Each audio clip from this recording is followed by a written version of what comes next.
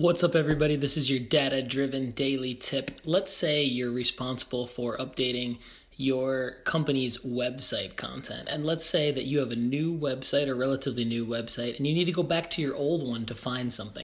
So you need to go back and find something that was on your old website, and you have no idea how to do it, but you know that it was there. Let me show you this. It's called the Wayback Machine. So let's say this is your current website. Nice looking WordPress website. But you had something on your old homepage that's not on your new homepage, and you want to find it and put it back. Let's take it back, take it way back, take it way back to the Wayback Machine. So not only does the Wayback Machine have a cool name, but it's awesome. So you go to archive.org/web, and then you type in your old URL, or your current URL, of course, and it'll show you all of the different snapshots that it took of your website over the years. So you go back to the year that you knew your content existed and you click on it.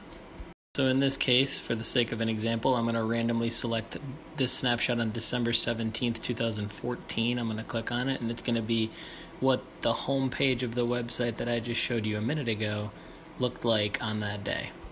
And as you can see, in one very simple step, going to web.archive.org and typing in our URL, we have the old version of the website that I showed you on December 20th. December 20th, 2014 version. You can see all the content.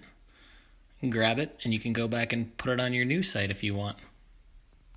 Now, this can obviously be useful for a number of reasons. It could be finding a photo, finding some copy that was written. It could even be finding an old URL that, if your current web developer maybe missed a 301 redirect, you could correct.